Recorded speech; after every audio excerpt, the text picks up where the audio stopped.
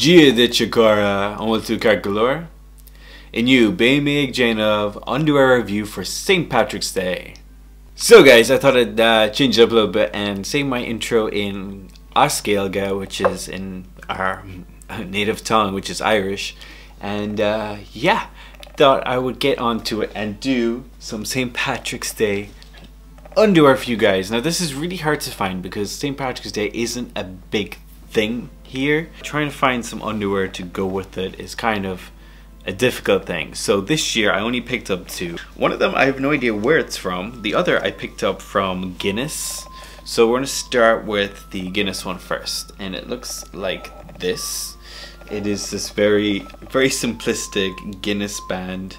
There was another one with a toucan on it, which I kind of wish I got now because yeah, it looks like this. It says Guinness and then underneath dot by night. Now this is pretty much more of like a joke kind of underwear. This product is intended for purchase and enjoyment by people of legal purchase age for alcohol beverages. It's got a number here, so I don't know if that means how many they have actually made. And to be honest, this doesn't fit properly at all. It's 100% cotton. You will see when I show you the clip of me trying this on. This actually does not fit properly. I can't even see this part. This part is under, and where the writing is that says by night, and it just doesn't fit well. It feels really weird on. This is probably the worst underwear I've actually ever tried in my life. And being a medium, it doesn't fit perfectly, and I'm kind of not happy. So Guinness, you need to step up your underwear game if you want to make it. It has decent support if it fitted properly, but I honestly don't know how they messed this up. I did get this from a Irish traditional gift store. I might leave a link down below if you want to see what other underwear they had there. Really disappointed with this. I thought it would fit nice. I thought it'd be a cool underwear to have for like St. Patrick's Day. This is the only other one I could find that was a trunk style that actually fits pretty well, and it's probably the best out of the two that I'm showing you today.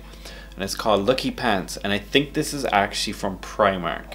Now I bought this on eBay, and it looks like this, and there was tags on it and everything, so it's brand new, wasn't used, and it came as it was. I like that they called it Lucky Pants because it makes it a little bit more fun, and it actually has a really great support. And if you like this kind of design, which I did, it's pretty decent to go for. So I really recommend this one out of the two. Don't know if you can find it again. It might be like an older one, but to be honest, trying to find St. Patrick's Day underwear is super sparse right now. If you would like me to do a proper one for next year, let me know down in the comments so I can prepare for it and maybe get a few new like selection pieces for you guys to see. Wishing you guys a really happy Laila Pork. If you celebrate it, I hope you have a great time and be safe and sensible with your drinking, and make sure to keep the Irish spirit alive. I am very proud to be Irish, and yeah, this is probably one of my favorite times coming up, and who doesn't like the color green, right? And I'm also repping my county. I'm wearing my county's jersey. And yeah, that's pretty much it, guys. I hope you enjoyed this video. Yeah, leave a comment down below. What's your favorite thing about being Irish, or what your favorite thing about St. Patrick's Day? Is it all the green goods, all the festive flavored drinks, all that kind of stuff? I want to know. So leave a comment down below. Make sure to like this video and subscribe for more content because there's more on the way, and I hope to see you here very soon. So have an awesome day wherever you may be. Bye bye.